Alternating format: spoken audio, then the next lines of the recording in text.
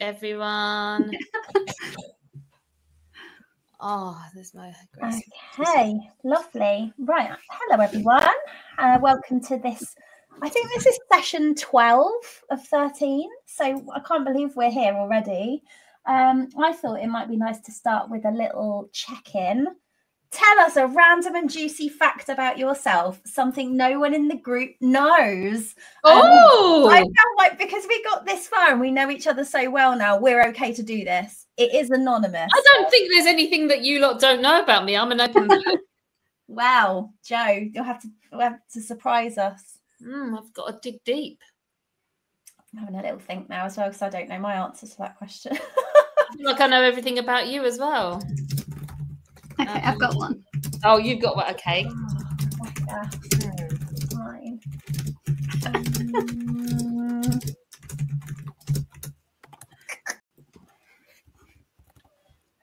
It's got to be juicy. Oh, why did I make this so difficult for myself?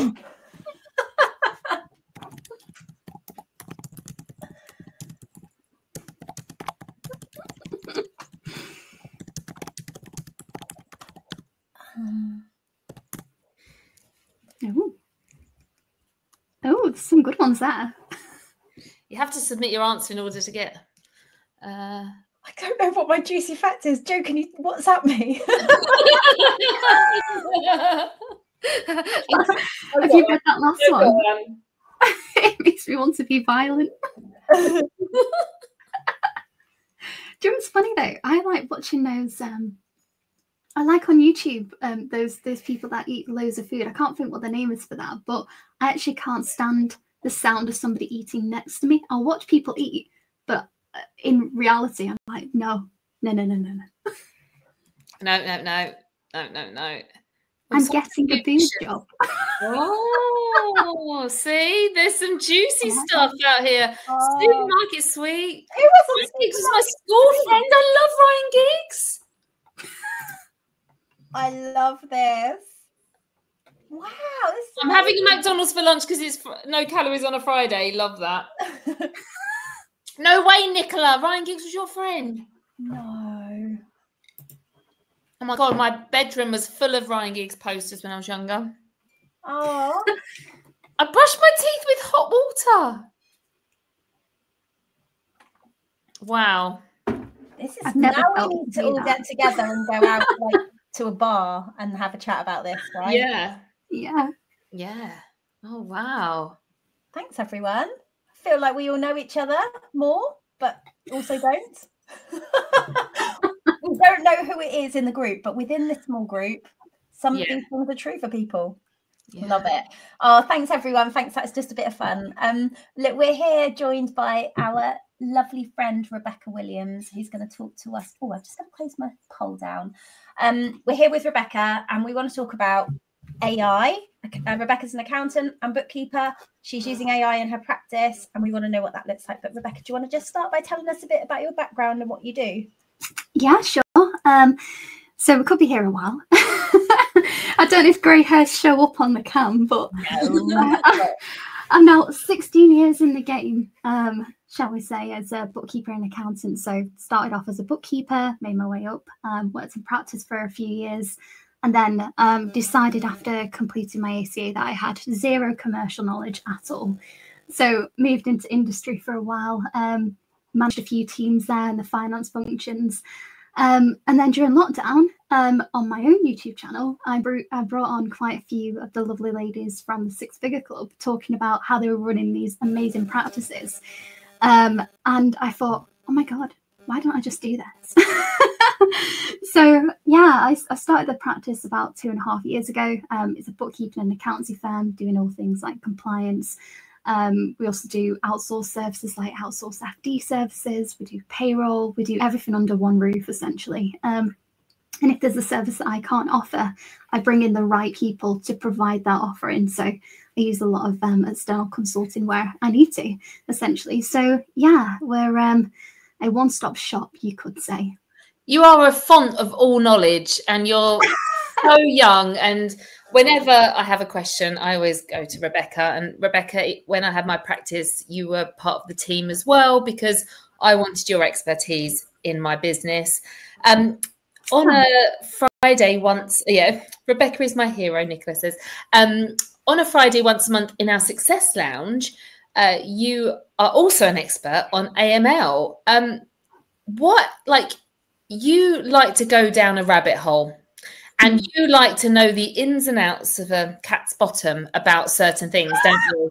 And you just get something in, and you just you now are the AML expert, and you're sitting on panels and everything. Have you always been like that? As a child, was you like inquisitive and then didn't let something go until, or is this something new as you've got older? I'll give you two things. So I was always a very, very shy child, always. And I've got 3 sisters who are a lot louder than I am. And I was just always the easygoing one, going with the flow. Didn't want to speak up. I'd be really nervous in class when they used to read out the register and it got to your name, my heart would be like, and being Williams, I was the very last one at the end of the register. So it was awful, but I was always quite quiet. But what I found in my career very early on, and again, even through when I was back at school, I always wanted to learn, and I always felt like there was something that I was missing, because I was never a fast learner. I was in all the top sets back then, but it took me forever to grasp something that someone else would find really easy. So my long-term memory is amazing, but my short-term memory sucks. So I've carried that throughout my career. And so even in the early days, there was always so much information being thrown at you from all aspects. So you say AML, all of the IFRS and UK GAAP and all these different things. And so I've had to spend a long time sitting down and learning in the way that I learn to understand all of these different aspects. And then one day, I'd say it was about 8 years ago, maybe a bit more, I thought, well, if I'm having these issues and these questions, why is nobody else? And then the more people I got to talking to.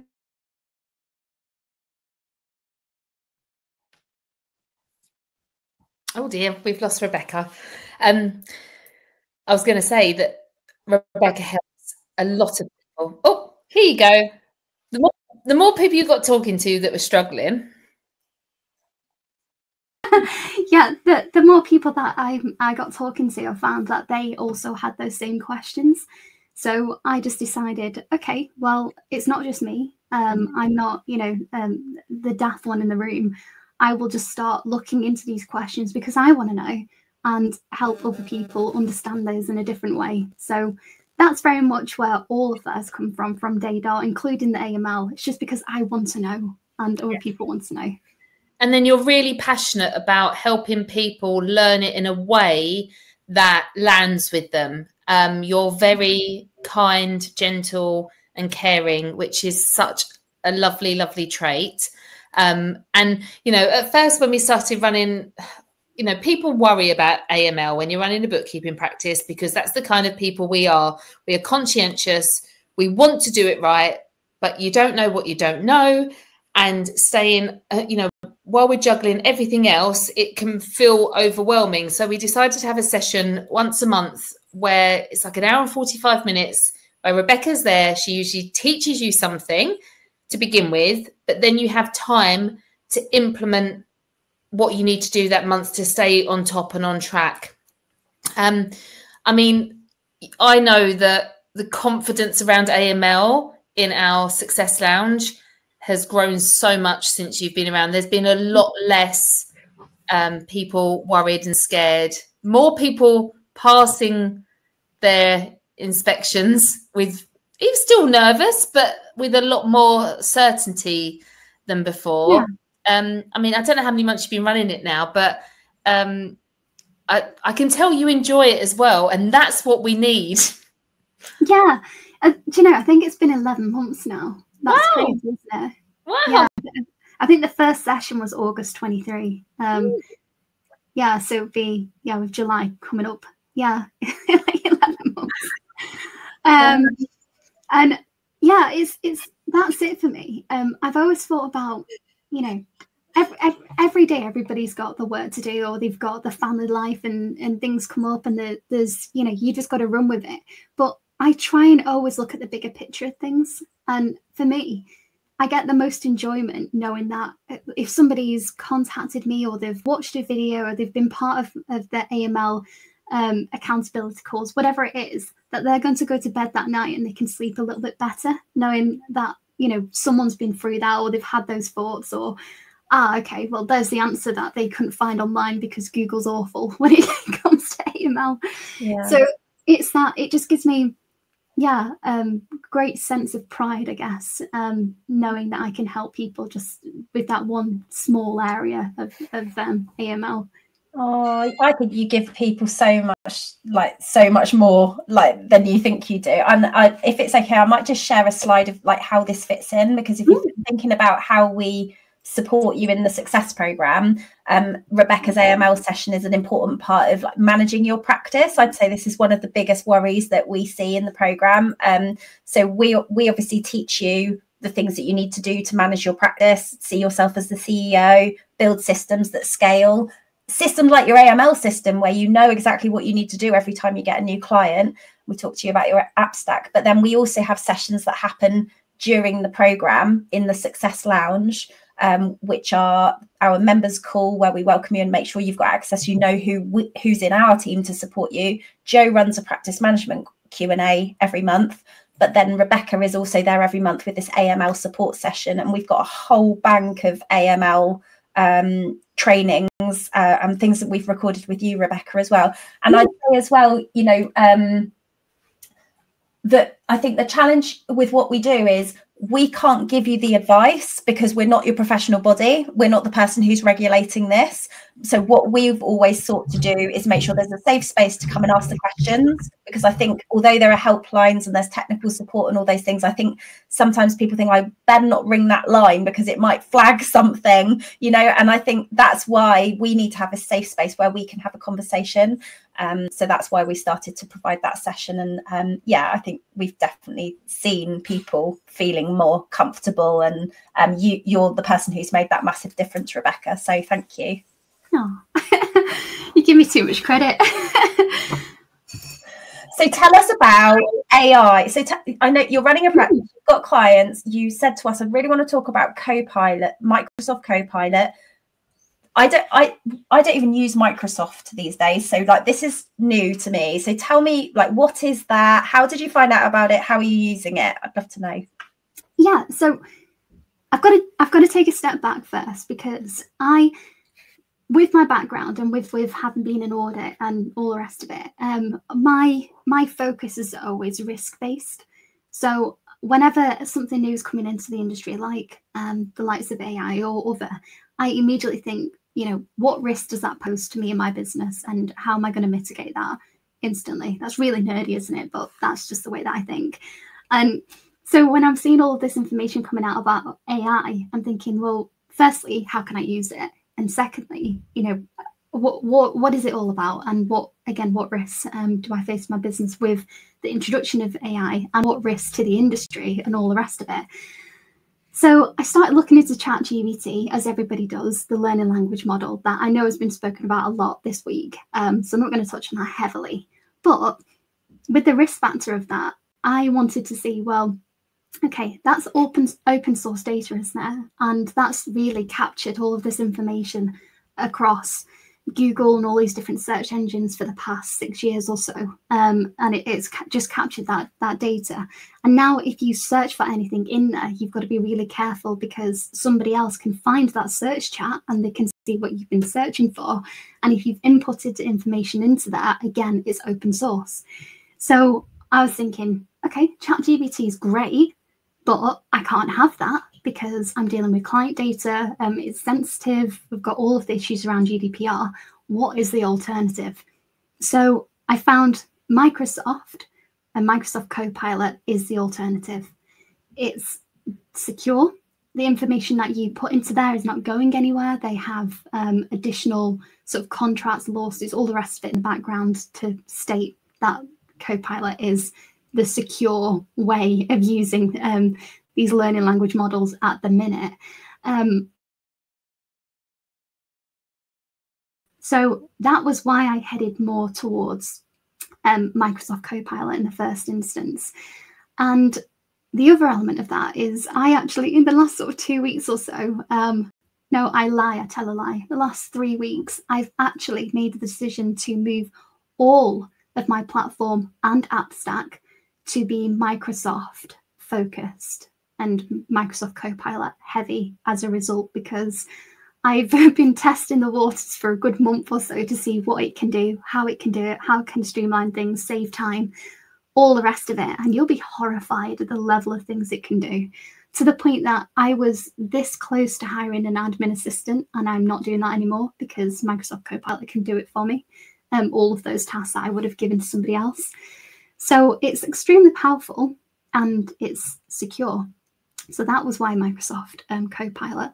But if you want me to start listing what it can do, we might be here a while. So I'll give you an example.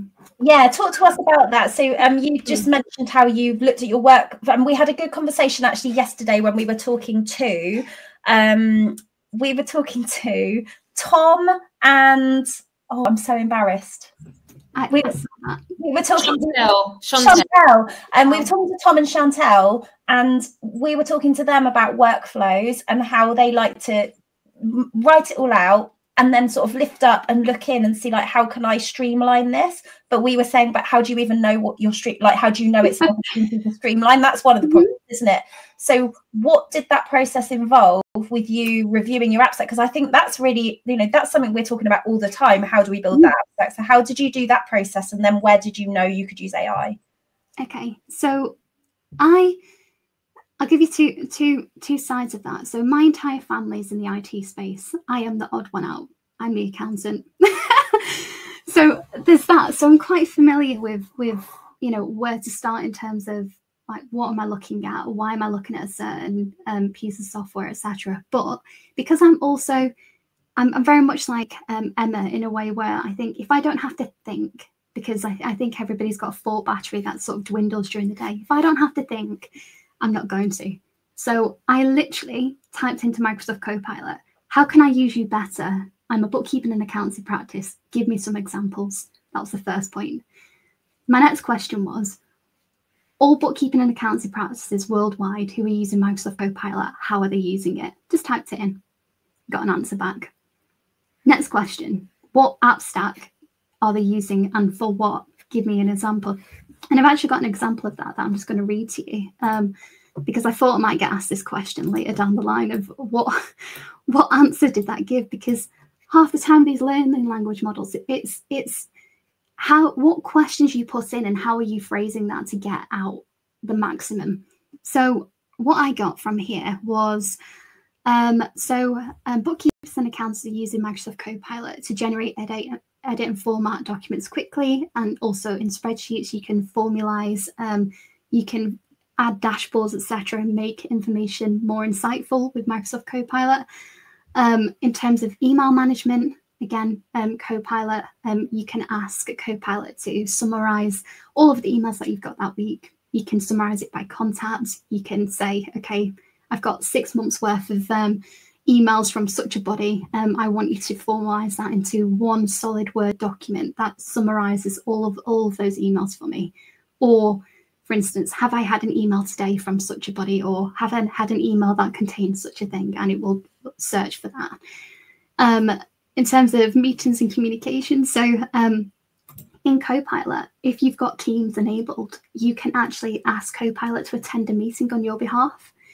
So say you can't go for whatever reason, or you've got a team. In the past, definitely when I first started in bookkeeping and accounting, it was my job to create an agenda. It was my job to take notes. And it can do all of that for you, sit in your place. It can tell you what the tone of that meeting was. It can write out a script of what was spoken about, the highlights, who was speaking, all the rest of it, any action points, all, again, within a lengthy document if that's what you want, or a shortened document, whatever you want. And it can transcribe that for you. So that's just another example. In terms of planning, so what you can actually ask Copilot to do, and something that I'm doing now is, okay, well, do I have any meetings upcoming? And it'll list those meetings for you. It will link to the emails that they relate to, and you can say, Okay, well, I've got a meeting about such a thing. Is there a document involved? Yes. Okay, so if that's in Word and you've got this lengthy document of things you need to understand prior to the meeting, there's a Copilot add-on within Word, and you can just type away and say, okay, well, can you summarize this large document for me in 3 sentences? And can you give me some action points? And can you help me plan for this meeting? And Copilot will do that for you. So there's just tons of things like that. But also, I think one of the things that takes a lot of time is, and I know you two talk about this all the time, is in terms of social media management in your business, in your firm, it can be difficult to think about ideas that you want to talk about, topics, to do SEO, so search engine optimization, all the rest of it. That comes with it. That takes a long time to plan that information out and see, what people are searching for, what people want to learn about. And again, you can get Microsoft Copilot to write something for you. You can ask it to generate images for you. And then there's all types of systems and processes like Zapier or Social Pilot and all the rest of it that you can then batch bulk those, social media posts or videos. And again, streamline that process and save yourself time as a business owner. So yeah, lots and lots of examples. It's mad, isn't it? Yesterday in that same conversation, we were talking about someone was working out like, how can I talk about things and then get that turned into social media and then get that automatically posted onto social media. Like, this is the thing that's going to, like, that is in my future. Like, by the end of the week, I would have worked out how to do that. That's my goal. But I think there's just so much when we just think, like, what are the processes I do at the moment and how can I reduce the human part of it? Like reading, the finding, the searching. That's really interesting. Amanda's put a comment in, Rebecca. She said, I thought someone said, and I think she's talking about the session we had with Heather Murray, that ChatGPT, if you change the settings, your entries are confidential. So I would never be uploading client information to that, is what I would say, Amanda. I wouldn't put emails, personal information. I'd use it to have conversation, and people won't be able, like, if you're sharing something you've written or something that you have that's publicly available, like, I know, all of your LinkedIn posts ever or something, that's fine. That's your information to share, but someone else's information, no. But what you're saying is Copilot is taking information that's already in the Microsoft system that you're using, and it's that data is there and it's connected, and then it's sort of like you being able to have a conversation with this tool to say, go through this stuff, and then pull something out for me. Is that right? Yes, and there's also a little, I'd say, a common misconception about ChatGPT, because it is open source, which means that the information that you put into there can be found, and there's all sorts of things going on at the moment, looking into, again, how open source that is, and if you delete a chat, for example, can that be found later on, all the rest of it. But at the moment, it is an open source learning language model. So any information that's put into there, from my perspective and my understanding, is that it is learning from that information in order to generate new information from all the time. So I don't think it's as secure as Microsoft, and that's why, again, I'm not using ChatGPT for the majority of things, and I definitely don't recommend putting any confidential data into there at all. No. But again, these things they're constantly moving, so I would just be a little bit careful, really, just again from a risk point of view, what information you're putting into that. Yeah, be totally careful. Don't share anything confidential, but there is a setting where you can say, don't use my conversation to train the model. So you can't, like, for example, when we were talking last night about training a ChatGPT to speak like us and understand what we know. And so I uploaded the book I wrote, Know Your Numbers. So that's my IP. I can share that. I uploaded the transcript of my book into it. And what we learned from Joe and I had a conversation, or I had a conversation, and in my mind, Joe was there too, but she wasn't.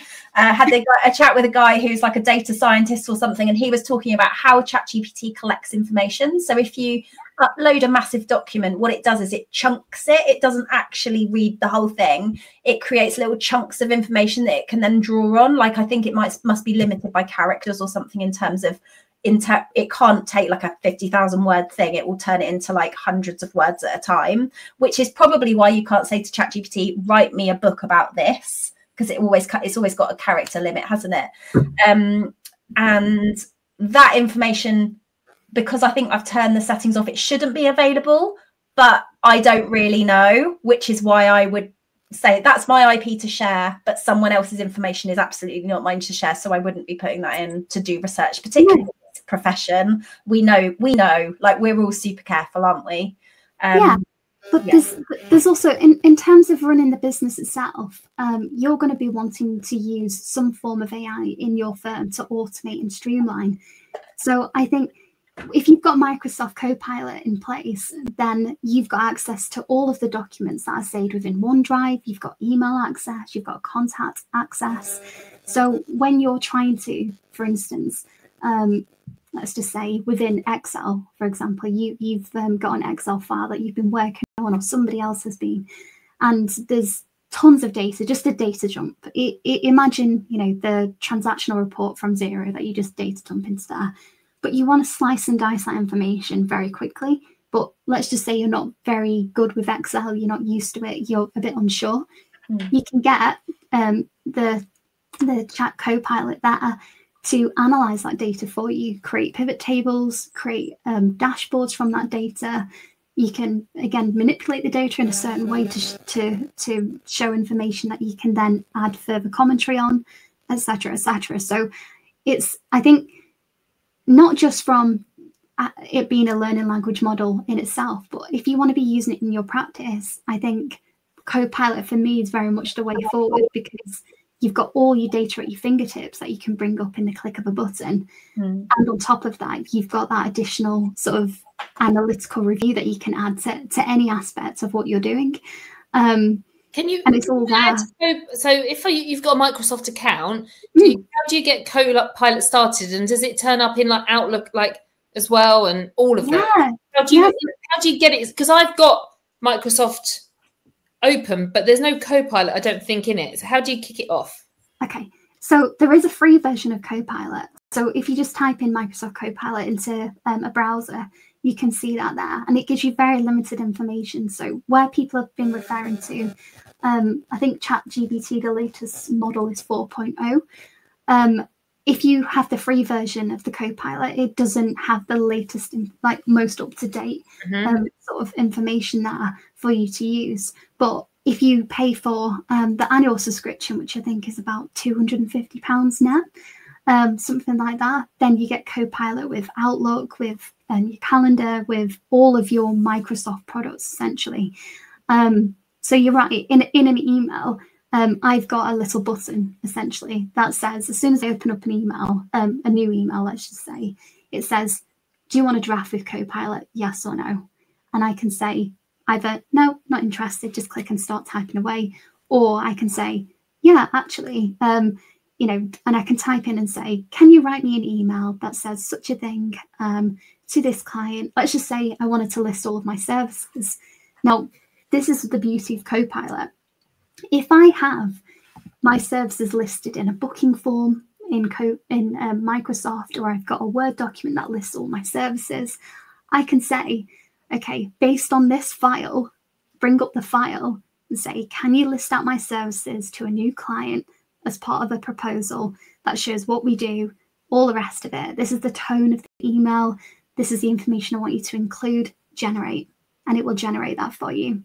So that's again why having everything within Microsoft and using AI in that way, you've got all of that data that you've built up, that historical data in your firm, whichever way it is. It could be leads, it could be other information there. So you're not having to go back and find that data yourself. It's already there at your fingertips. So you can do that, but also in terms of replying to emails, you can again use Copilot to reply to an email in a certain way if you'd like to, or if you like what it's generated, say, okay, I like what you've generated here. Create a template moving forward that I want to use for all of these types of emails, etc. So it's yeah, incredibly powerful. That is fascinating, and I wonder whether other tools are going to, like, I'm thinking, like, is Google going to have something? Or I don't even know if Google has got something that sits in Google that does it? Bard. What's Bard? Is that Google, or am I getting that confused? Bard. Yeah, I've heard of Bard. Oh, Gemini. Amanda said, is that Google? Amanda. Rita says, will my existing Microsoft 365 have Copilot, or do I need to pay extra?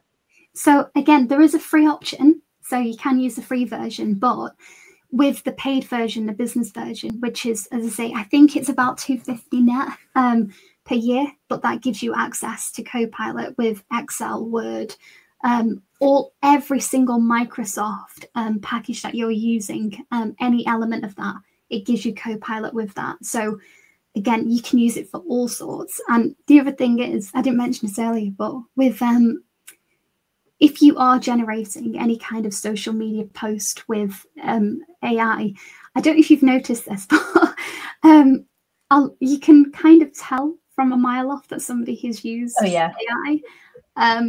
And I did it a couple of times with ChatGPT about 2 weeks ago or something like that, just to generate a couple of social media posts. And I thought, that's great, but it doesn't sound like me. It doesn't, you know, it's not read the way that I type, or the way that I write out an email, any of that, or how I talk into voice note. And so it doesn't sound like me. And the difference is that in Copilot, it's got that data, that historical information. It knows how you talk. So you can post something different. So this morning, I posted on LinkedIn. And if you look at that LinkedIn message, it sounds very much like me. And that's because it technically is me. But I'm not sat there typing it out. It's AI generated, but you would not know that has been completed using Copilot, for example. That's really interesting. It's a bit like when we were looking at Delphi clones, and I've uploaded loads of information to clone. Admittedly, the voice does not sound like my voice, but the way it writes, it says things I say. It starts sentences in the way I do, and uses the same clunky language that I might at times. So I think that having one of the things that we can all do to really help ourselves is collect things we've created in the past, because if you're going to train an AI tool, you need to have the information about how you speak. So how can you collect that? Can you get transcripts of meetings that you've had, or just record yourself generally chatting, so you start to build that up? And I think this again was mentioned on one of the calls this week, but I actually use OneNote within Microsoft. So I use Otter AI for transcripts, so talking into Otter AI, recording meetings, etc., and that will create a document, a transcript of that meeting. But like with OneNote, I could be walking around the village at lunchtime just talking about, okay, I need to do such a thing, make sure to make a note of this, and I'm just talking away saying I need to do X, Y, and Z. And all I'll say is, you know, okay, meeting ended, or whatever it is. Press stop, get back to my desk, and I'll say to Copilot, okay, this note that I've taken, can you now create me an Excel document with those task lists on? And it can generate that information for you there and then. So there's additional, again, benefits to using Copilot over ChatGPT. You've got to, it's about learning how to use it. It sounds like you've got to, there's so much it can do, but you're not going to know what it can do until you've learnt it. So like with anything, you know, it's just like with traditional software, that it takes time to implement, it takes time to learn. But it doesn't mean it's not work. You've just got to decide what you want your processes and things to look like, how you want to do it, and then find the right tool for you. But if someone's using Office 365, this does sound like a very good, I'm thinking, you know, I've used Office 365 for years, even though we use Google in six figure, I still add all my emails to my Office 365, my Outlook.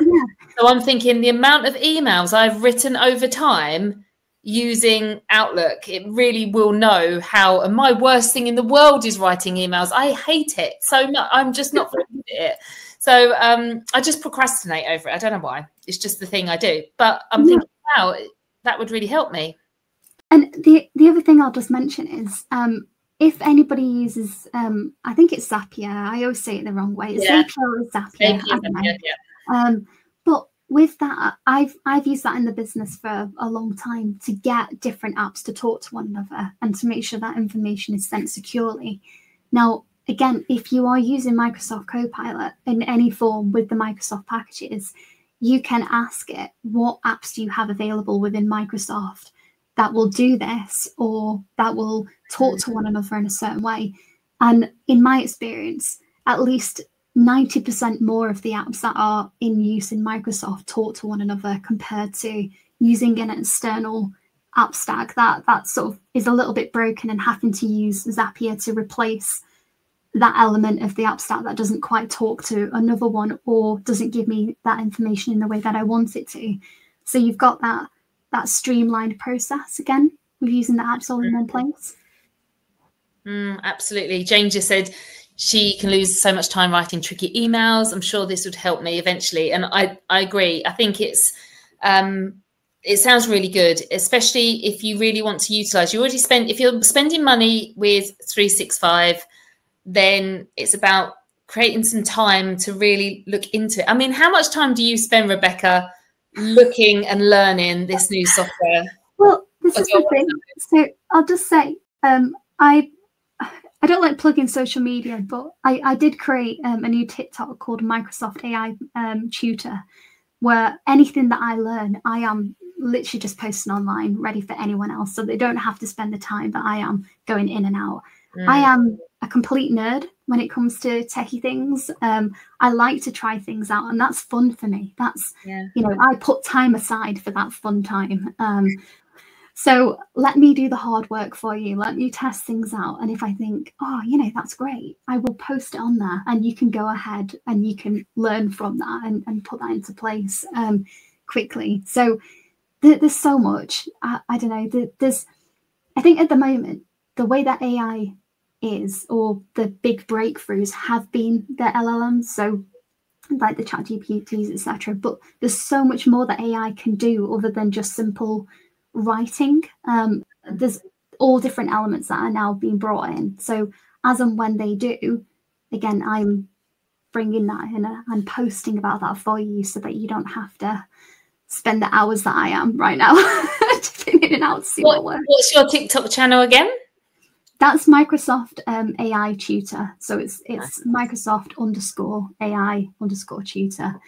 And the 7-second videos to 14-second videos just being like, hey, did you know it can do this? Yeah. And this is how easy it is. So that's a good starting point if someone wants to trial it out. Yes, you're going to have to get TikTok. Zoe and I are over on TikTok as well, trying our best. I love TikTok. I think it's overtaken for me for consuming. I consume TikTok more than anything else these days. So yeah, but do you remember what I was saying not so long ago about the way that TikTok is going in terms of over in Asia? It's very much an educational platform and always has been, and that's slowly shifting over this way. So you'll probably find that going forward, the dancing videos and all the rest of it might still be there. I am not dancing. But the educational piece is going to be massive on TikTok. So definitely get on if you're not on there already. Amazing. Thank you, Rebecca, so much. So people can follow you, obviously, on your TikTok channel about Microsoft Copilot. And where else should they connect with you? Oh, I'm everywhere now, aren't I? So on YouTube, Rebecca's Finance Tutorials, you'll find all sorts of videos and things on there to help you with all aspects of running a business, I guess, at this point. And if you're a student, or if there's something you've just forgotten where you think, I just need a refresher on that. You'll probably find it on there. LinkedIn, I'm on there. You'll find me again. Where am I? TikTok, Facebook, of course, and in the Six Figure Success Lounge, you'll find me there. There's always one way to get hold of me. Oh, it's been really nice to chat to you. Thank you so much, Rebecca. I wonder if people can let us know, because it's really helpful for us to have feedback, like tell us in the poll here, what is something that you've learnt today and plan to explore further? I'm definitely going to go and have a look at I want to understand whether there's something we're missing out on with Google. But it does also mean you need to make a decision about your whole business. Like, you were describing about the app stack and the connections. I think we all need to do that. Top down. Rebecca is a female Einstein. It's true. Yeah. Oh my God. Do you know what it is? I think, like, I love what Emma said the other day, or someone was talking about it, where it's, I guess, in anything that I do in this business now, and it's always been the case, really, when I worked in different firms, if I had to do something more than, I'd say, 3 times, I just think there's a better way of doing it. Yeah. And I'll just take 5 minutes out. It doesn't have to be a day job where you're looking at everything all at once, because I also don't think you'll get overwhelmed really quickly if you try that. Just think, if there's something you're doing right now, whether it's writing an email or it's you having to add, manipulate Excel to look the way that you want it to, whatever it is, just spend 5 minutes, do a quick TikTok search, YouTube search, whatever it is, because everybody's posting all the time. There's free content out there for you to find, and just see, is there a better way? Or go and ask ChatGPT or Copilot, is there a better way to do this? And it will tell you. So yeah, just do it that way. That's how I've done everything. Amazing. Oh, thank you, Rebecca. Thank you, everyone, as well, for being here. If you are a VIP, come and join us at 2. We've got a separate Zoom link. We've got a Q&A session. We're going to talk to you about, go into a bit more detail about some of the AI tools we're using. Otherwise, we'll see you back at 8 o'clock. We've got a great session about your sales, or your discovery call, or your sales call, whatever you want to call it. So come and join us then at 8 o'clock, and we'll see you later. Thanks, everyone. Bye.